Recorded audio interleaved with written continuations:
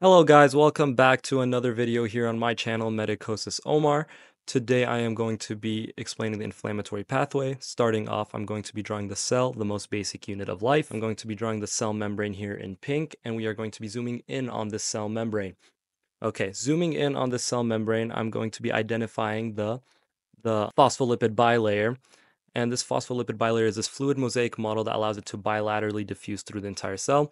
The green parts are the glycerol heads, the polar glycerol heads that face both the extracellular matrix and the cytosol. On the inside of the phospholipid bilayer, we have these two fatty acid tails represented in blue for each glycerol head, and that's the hydrophobic region of the phospholipid bilayer. And inside here, we have the yellow parts, which are going to represent the cholesterol, which modulate membrane fluidity. Okay, now zooming in on the green polar heads, that is the glycerol that I was talking about. So I'm going to be drawing glycerol. I'm just going to be moving this to the side real quick. Okay, so glycerol is this 3-carbon polar molecule. So what makes this unique is that it's able to face the polar areas, such as the cytosol and the extracellular matrix, and it's bound to, on one carbon, a phosphate group, and on the other 2 carbons, it's bound to a fatty acid tail via an ester linkage, and this entire head group is called a phosphidate. Here, I'm going to be zooming in on phosphatidyl inositol 4,5-bisphosphate. Via phospholipase C cleavage at this phosphate group, we are able to get this IP3 molecule. And this is via the GQ pathway, usually acts to increase calcium via the endoplasmic reticulum, releasing that. What's remaining is this diacylglycerol. I made a mistake here, it's not PIP2 diacylglycerol. And this works to activate protein kinase C in the membrane via the GQ pathway. So this remains in the plasma membrane because of its hydrophobic component, while the IP3, due to all the OHs and phosphate, is polar and diffuses in the cytosol to go to the endoplasmic reticulum to release more calcium, which usually increases vesicle fusion and things of that sort. So inflammation, we usually have this phospholipase A2 cleavage, which cleaves this arachidonic acid, fatty acid tail.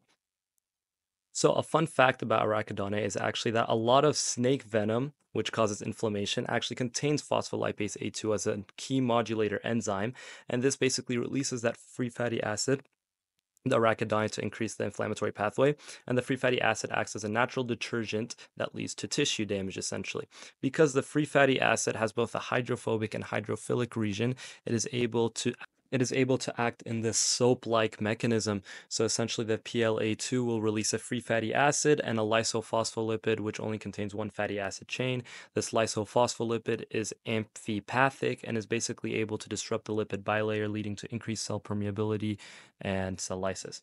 So here I'm drawing another cell zoom in of the cell membrane, and this is going to be the G-coupled protein receptor. I'm just drawing the 7 membrane domains, with the N terminus facing outside and the C terminus facing inside, where it's going to interact with the heterotrimeric G proteins. So this is an example of a ligand basically binding to that GPCR and activating it.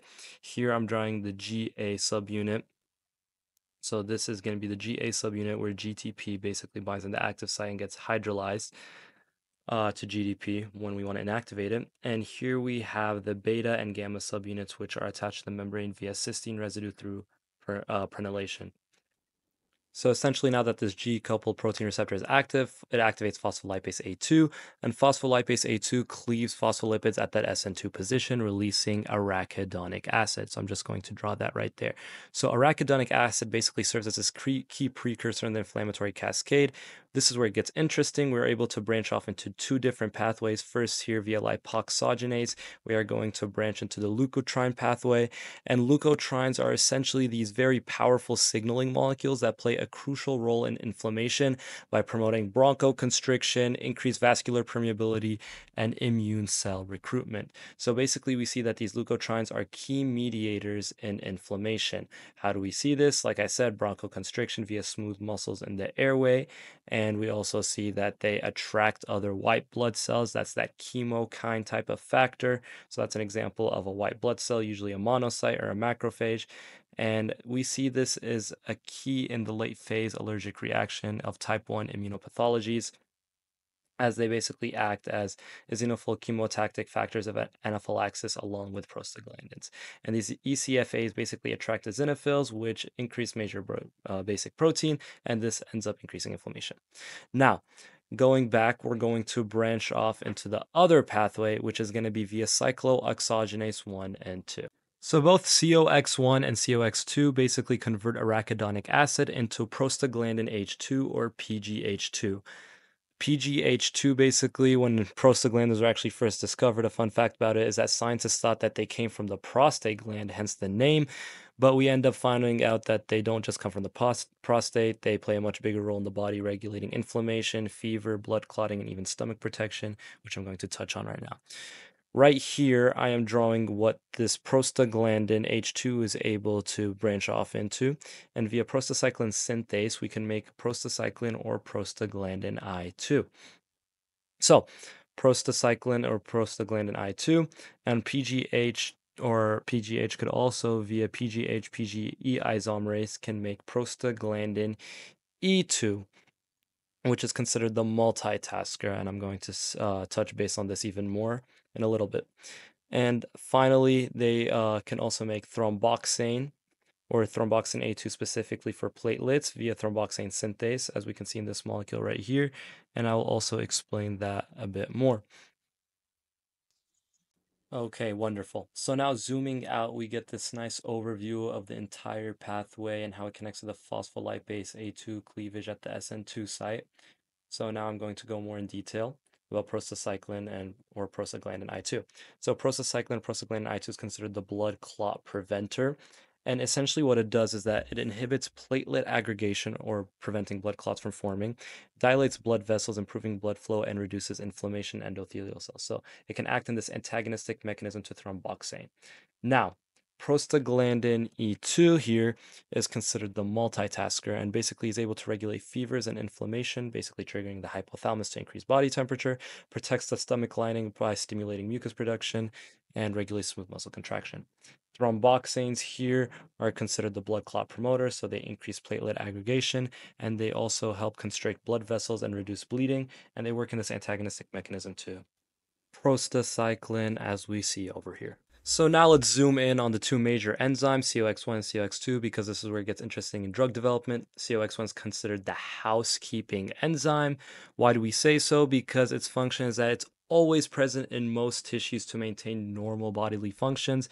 And a very key factor is that it protects the stomach lining by producing mucus via prostaglandin E2 that we just talked about before. And it also helps regulate kidney function and blood clotting balance. Now, COX-2, though, is the one that's basically highly induced during inflammation, meaning it's usually inactive unless triggered by injury, infection, or stress. This produces prostaglandins that drive pain, fever, and swelling. So, this is what we want to target without targeting COX-1 as much, and this is very important in drug development. COX-1, since COX-1 helps protect the stomach, inhibiting it with non-steroidal anti-inflammatory drugs like aspirin can cause stomach ulcers by reducing protective prostaglandins. This helps us bridge into our next topic, NSAIDs and or non-steroidal anti-inflammatory drugs. So now that we understand the cyclooxygenase pathway, we are going to be talking about a class of drugs that you might be very familiar with. And what better way to start than with one of the most famous nonsteroidal anti-inflammatory drugs, aspirin. So I'm going to be drawing here aspirin for visualization's sake. It is also called acetylsalicylic. So before modern medicine, actually, fun fact is that people used to chew on the bark of the white willow tree, and they noticed that it actually helped with pain and inflammation. At the time, they didn't know why, but today we know because it blocks cyclooxygenase enzymes. And the active ingredient in the tree bark is salicin, which our body converts into salicylic acid, which is also the precursor to acetylsalicylic acid or aspirin, as we see above here. So what's bad about aspirin, or what's good about it, is that it is a non-selective drug and it blocks both cyclooxygenase 1 and 2 non-selectively or non-discriminately. And in the active site, it helps acetylate the serine residues of these cyclooxygenase enzymes. However, because of its non-selective mechanism of action, we already stated that it was bad if it blocks COX-1 because it causes stomach ulcers, and that's not ideal. However, it is good in the fact that it blocks cyclooxygenase 2, which is the one that deals with inflammation and pain. So, going on to the next type of non-steroidal anti-inflammatory drugs. Other common ones are like ibuprofen, which I'm drawing right here. If you notice, there's a lot of benzene rings. It is also non-selective, meaning it blocks both COX-1 and 2. And a common thing for ibuprofen, you could see it as Advil or Motrin. And essentially, it is like a good tip. You could use it before period cramps. If you know you have your period coming up, and it prevents dysmenorrhea because it blocks the prostaglandins that cause these uterine contractions. However, don't be taking too much of it, as overuse can lead to stomach ulcers and kidney damage, as we said before. And now I am going to be drawing here floriboprofen and naproxen. Naproxen is also called Aleve. This one right here I'm drawing is naproxen. And naproxen is basically similar to ibuprofen in its mechanism of action, but it has a longer half-life, essentially meaning it lasts longer in the blood.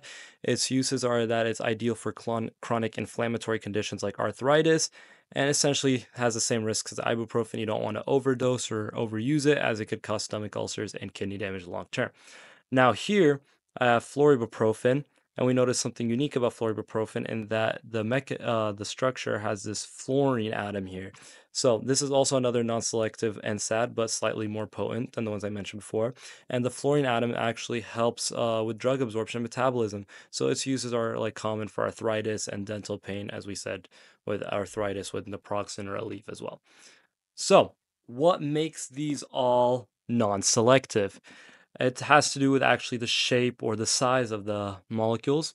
They're all small enough to fit in both cyclooxygenase 1 and cyclooxygenase 2, enough to inhibit both of them, and this is a problem. So, why is blocking cyclooxygenase 1 a bad thing? Circling back again on this, I'm going to draw a nice little stomach here. We could see him sad or dead kind of, because he is bleeding. He has stomach ulcers, and you do not want to be internally bleeding. So blocking too much of COX-1 will prevent that mucus regeneration of the stomach lining and cause bleeding.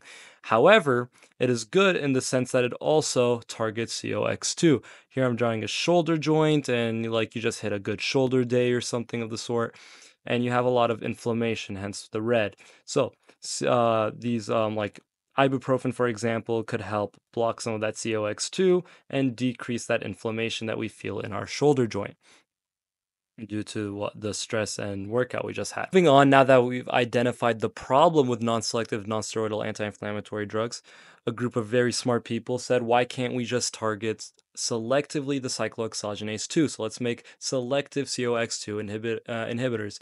And a very popular one is Celebrex or Celecoxib. And I'm going to be drawing the structure again here for visualization's sake. But essentially what these drugs are, they're able to selectively block the cyclooxygenase 2. And why? I have it circled right here, the benzene sulfonamide group. So this basically makes it too bulky of a group to be able to fit into COX-1. However, it is good for COX-2. So it fits right in that middle area, and is too big for COX-1, but is good for COX-2, and that's good because we'll block our inflammation. But getting this figure here that I referenced from my biochemistry professor, Dr. Miesfeld, we could see here that the selective COX-2 inhibitors also partially inhibit prostacyclin synthase. It's like you can't ever have something good on its own. And the problem with this is that it increases the risk of cardiovascular disease. Why does it do that? We circle back to prostacyclin. What do prostacyclins do? They usually decrease blood clotting. So if we decrease prostacyclins, we end up increasing blood clotting indirectly. And by increasing blood clotting indirectly, we now have a higher risk of heart attack and strokes by having those blood clots or excessive thrombosis basically happening in either your coronary arteries or carotid arteries, and just cutting off oxygen and blood supply to your brain and heart, very vital organs. And this is actually a huge issue before, when one of the first COX-2 inhibitors, Vioxx or rofecoxib, was actually linked to thousands of heart attacks, and it was actually pulled back from the market in 2004. Celecoxib, however, is still used today, but with a black box warning for cardiovascular risks. So with any type of drugs, the dose is the poison. And as a good note to end things off for the video, and there essentially is no perfect drug in evidence-based medicine. It is all about balancing the benefit versus the risks. And as always, thanks for watching, guys. Don't forget to like, comment, and share, and press that subscribe button, and I'll see you guys in the next video.